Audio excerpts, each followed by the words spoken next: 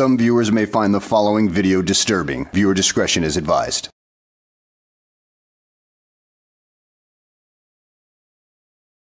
Well, hello and welcome back to the channel. In today's video, we find ourselves in Detroit, Michigan with Carlos of the Durham family, as he's been picked up on a bench warrant for missing a few court dates. Well, that's typical of any sovereign citizen, but let's see how this goes.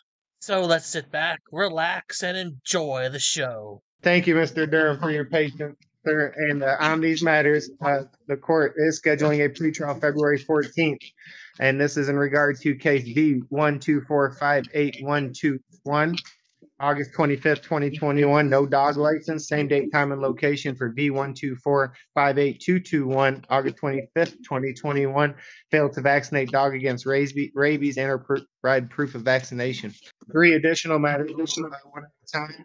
State your full name, Mr. Durham. Renzo of the family Durham. Sure.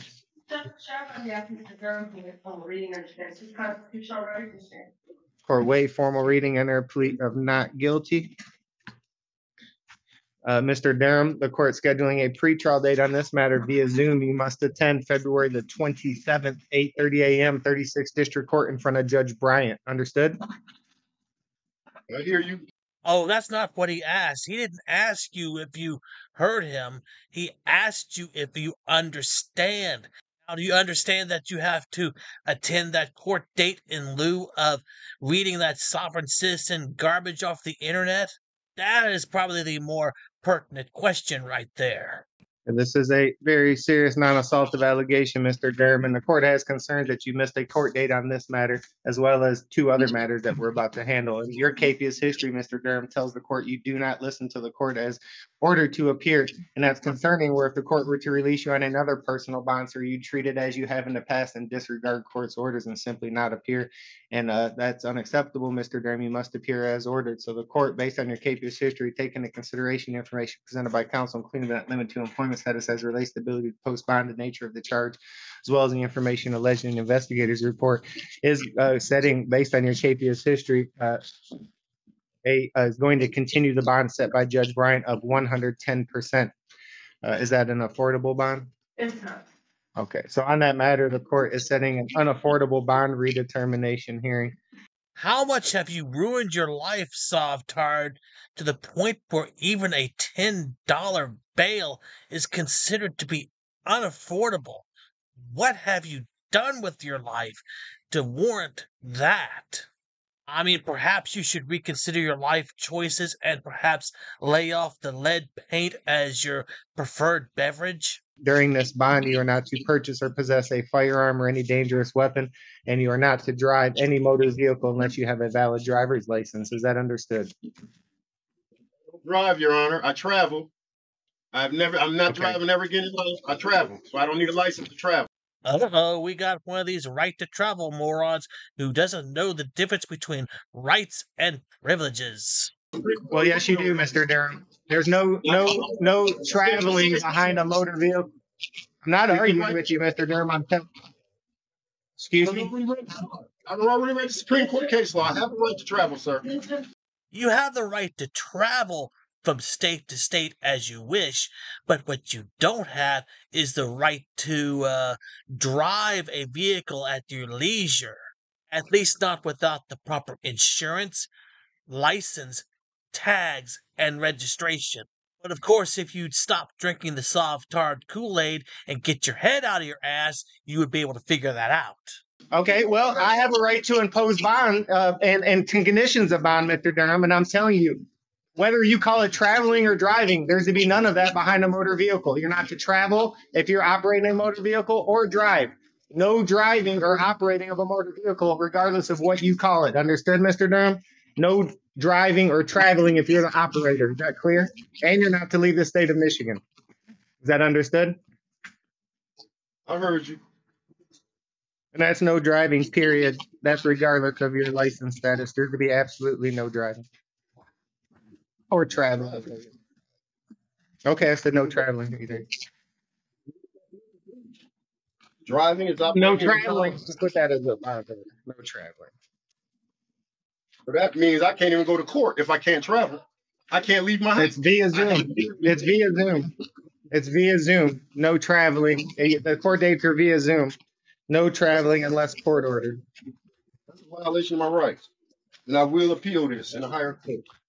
Did you want to address his traveling, counsel? I'm sorry. Did you want to address his argument that he can't, that he can travel? He's going to comply with court orders. And that means no driving and no traveling. Is that correct, counsel? No traveling unless court ordered. Yes, I can't leave the state of Michigan, and he cannot. Would he drive or travel? Which, my understanding is him operating any motor vehicle. Is that understood? Thank you. Oh yeah, you gotta love how this judge is operating on this case. He's getting down to the Sovtard's level and laying the smackdown on him using his own terminology. Pure gold. Okay, Mr. Durham, this is a very serious allegations. Again, you have a capious history on this matter.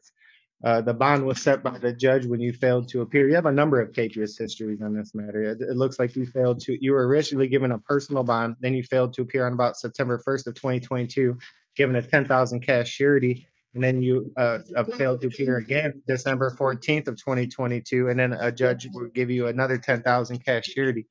I, as a magistrate, as counsel stated, have no. One moment, I'll let you address the court. One moment, Mr. Durham. Have no authority to amend the capious bond as set by the judge for your failure to appear. So for that reason, the bond is going to be continued as set by the judge of December 14, 2022 in the amount of $10,000 cash surety. During this bond, you are not to purchase or possess a firearm or any other dangerous weapon. No driving, no traveling unless court ordered. You will be fit with the GPS tether under house arrest if you're able to make bond. And no use of any alcohol or illegal controlled substance. Is there anything further, counsel? I would respectfully ask the court to reconsider the GPS tether, Your Honor. He's missed court on every matter before the court this morning, so no. Thank you. You're welcome. No, I haven't. Anything? I done came to court a couple times on Zoom, on a tether. I done been to court. But not all of the times it does not appear, Mr. Durham. It looks like you've missed court more than once on that matter that we just handled. Anything else on this matter, counsel? On account of the county jail. I missed court on account of the county jail. They wouldn't take me to court. I missed court because of the county jail would not take me to court. That's not my fault. Oh yeah, blame everybody but yourself. I'm not at fault for misunderstanding the laws or refusing to understand them to begin with. It's not my fault the cops arrested me because I was driving under a suspended license without any tags, because I read some sovereign citizen bullshit material.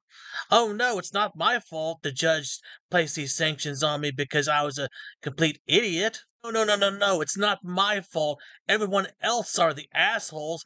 I'm the innocent victim here. And Mr. Durham, the court has the same concerns, sir, that you've had a capious on this matter as well as the matters before the court previously, and that demonstrates to the court that you failed to appear as ordered, and that's concerning regarding your intention to appear and handle this matter. It looks like you're on a personal bond by the Honorable Magistrate Ramsey Heath, where you failed to appear on or about December 14, 2022, and a bond was issued at 10,000 cash surety. I, as a magistrate, have no authority to change that bond as set by the judge. So the bond is going to be continued, taking into consideration any employment status presented by counsel as it relates to ability to post bond, as well as your capious history. During this bond, no use of alcohol, no illegal controlled substance. You're not to purchase or possess a firearm or any other dangerous weapon. If you're able to make bond, you will be under house arrest, fit with a GPS tether prior to release.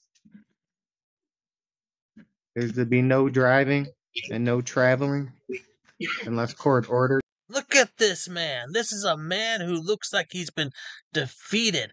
He realizes that his sovereign citizen BS didn't get him out of this. Well, maybe your sovereign citizen BS is just that, BS.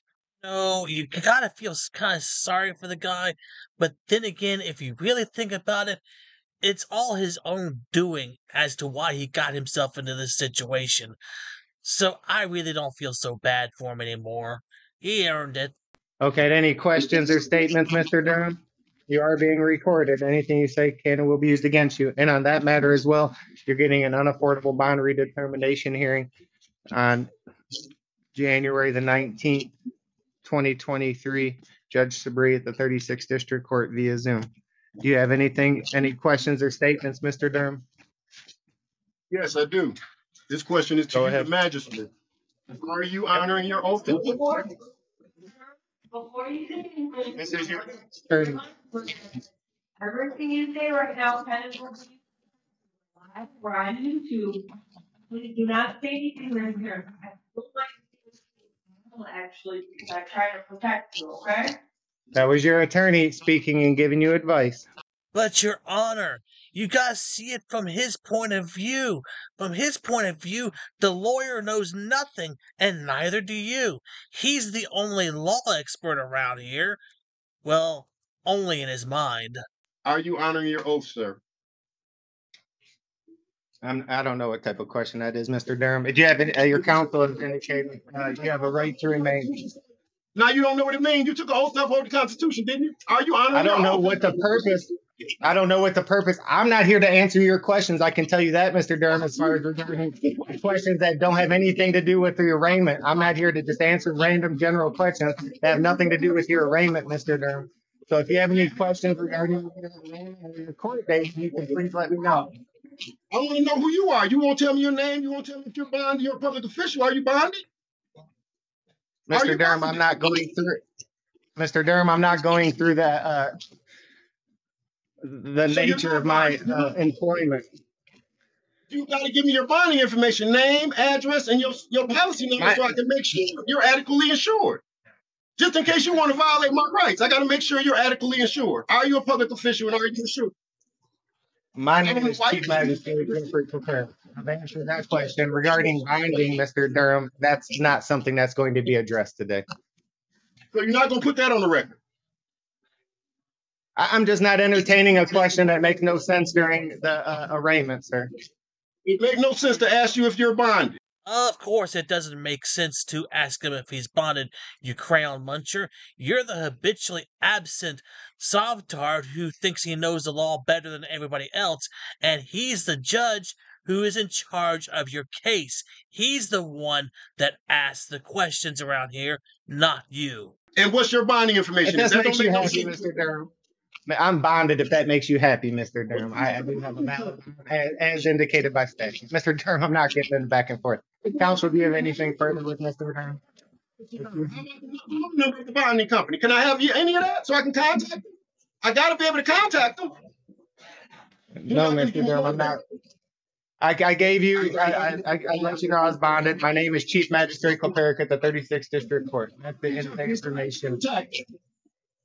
Okay, counsel, we can try anything further. Mr. Durham, I've said more than once, we're not going through that here today on the record. So, Mr. Durham, if you have any questions about your arraignment or court date, otherwise, we're through with the arraignment. Counsel, do you have anything further? To give me the name of the bonding company. Unless you have anything else, Mr. Durham, we're through with the arraignment. Amazing.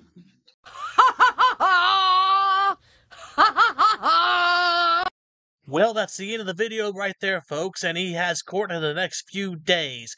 I am looking forward to seeing that. In the meantime, I hope you enjoyed the video. Thanks for watching, and I will see you on the next one.